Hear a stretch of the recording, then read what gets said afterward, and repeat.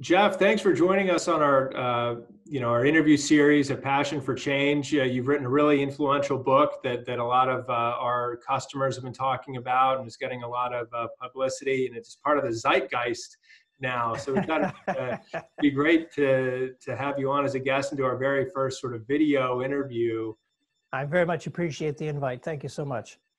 So what do you see as the largest opportunity today for a digital solution to make an impact? The solution which offers the greatest potential today by far is the world of artificial intelligence and machine learning. And the reason I say that is because the oil and gas industry is blessed with enormous deposits of data assets, which has accumulated over the years and continues to accumulate. And much of this data, unfortunately, sits in places where the industry has either forgotten it exists or doesn't understand its value or dismisses it out of hand as being dirty data. And I believe that the fastest way to value in the world of digital isn't necessarily to generate more data. Well, that's very easy to do. It is, how do you harvest the data assets that you've already got? But if you wanted a shot that you could pull today that would yield an outcome, it would be to apply artificial intelligence or machine learning somewhere in the business. So, where do you see folks on this transition from managing their own IT systems versus, finding service providers in the cloud? What's the industry doing to manage these huge volumes? Well, the first challenge the industry has to come to grips with is as you point out, is the enormous growth in the volume of data out there. And so there's the first problem. How do you get your arms around all of this data? And who can afford, if you're an oil company as an example, can you afford to be having to stand up your own incremental infrastructure year on year on year just to store all of this data? And that brings with it all kinds of other interesting questions. Where do you locate your data center? How do you handle backups and recoveries? How do you build in your redundancies? What about your redundant power supplies? How are you going to fuel this? Like, there's so much energy goes into running a data center. And the leading oil and gas companies have concluded that the right answer now is to shift off of trying to do this, roll your own infrastructure, and to leverage the capabilities afforded by the large cloud computing companies. Out of your proprietary data center onto these cloud infrastructure.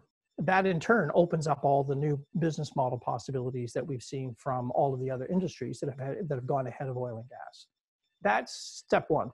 Step two, though, has to be investing in the talent and the capability to be able to take the data that you're sitting on and make sense of it. And that's where the need to bring on board data scientists and other data specializations so that you can begin to extract that value promise from all of that data. So there's a really great phrase in the book that I learned. I hadn't heard this one before, Jeff, but wetware. Can you tell me what wetware is, how that stacks up against hardware?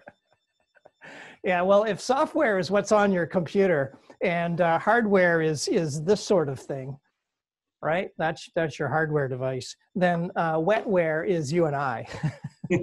we are our own sort of computer capacities just up here, and so wetware refers to the humans that have to that are working with both hardware and software. And for the time being, we're going to be in a wetware world. We're going to have lots of people managing and administering our facilities and our assets. Well, the fact of the matter is that, humans just weren't designed, the wetware is not capable of digesting, ingesting, contextualizing these incredible volumes of data that we're now privy to. Yeah, quite right. I mean, as humans, we learn at a certain pace. And so we are at a significant disadvantage when you think about the pace of digital change and how fast machines are able to learn. It feels like there's some top-down initiatives at the board level to undertake some of these transformation initiatives. But when the rubber meets the road inside the company, it's one thing to have a memo come down from the board.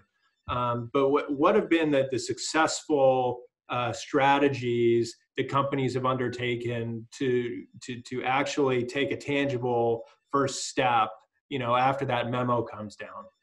A short and quick path forward that most companies take is that they'll create some kind of digital task force or innovation council or a digital center of excellence somewhere in their organization, and they'll say that's your job to kind of move forward. And this can work. It needs what I call four essential ingredients for success. One is needs an organization. It needs to have resources so it can actually do things. So by that, I mean money and budget to spend and so forth. Number three, it needs to have ways of working. And then fourth, that capability, that team needs to have real hard measures of success. If you don't have those four ingredients, your task force, your council, your innovation center of excellence, it's not going to be successful. Second ingredient you have to have in place is it's got to be implemented in a business unit. And so to get to success, the business unit itself has to be ready to embrace this digital change. And that means changing the performance metrics for the manager in that unit. Then you need to train the workforce in that unit so that they know that what's coming at them is actually an expectation of the company. That if they don't embrace these changes and drive change, then the whole unit will suffer. But you actually make a really interesting argument about what competes for capital in an up market versus what competes for capital in a down market. I'd love to hear your specific thoughts about that. So we have some real challenges in the context of how to drive this sort of change agenda forward. You can go from see midstream companies with a viable digital game plans underway today, upstream companies, refineries. It doesn't matter. The digital agenda should continue to run regardless of where we're at in the cycle. So, another thing that I was really interested in was thinking about sort of IT and OT and their role. If you could just walk us through how IT, and how they end up managing these projects, and then, what OT really is and what their role is through the process. Oh, sure. So IT is the part of the most commercial businesses will have an information technology department. And in there, you'll find the team that makes sure the email system works correctly, that the ERP systems are supported properly, that the infrastructure is in place to do things like Zoom calls, that lets you bring your tablet to work, gives you your single sign-on. All that sort of stuff is in that world of IT. And its specialization is integrating all of these multiple technologies together and making them appear seamless. That's one of their secret sauces. So IT is generally very, very good at this, patching, keeping complexity going, and securing and providing a whole range of service and having a help desk and responding to employees' needs. OT is what we call operational technology.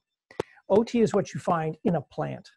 It runs 24/7. It never shuts down. It's responsible for keeping physical infrastructure running within certain set points. It goes by the name of SCADA, which stands for Supervisory Control and Data Acquisition. You're supervising an asset and you're capturing the data from that asset as it's running. Historically, these have been two separate solitudes. The problem, though, is that in a digital world, they start to come together. If you look at the oil and gas industry from one end to the other, upstream, midstream, downstream, retailing, trading, even capital projects, you'll find slight and distinct differences all the way along the chain as to how people think about and approach the world of IT, their world of operations technology, and now their world of digital technology. There's no clear, clean-cut answer emerging yet.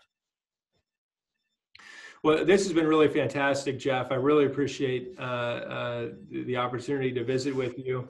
And so what I wanted to show the group here was we've got our own copy of Bits, Bytes, and Barrels here.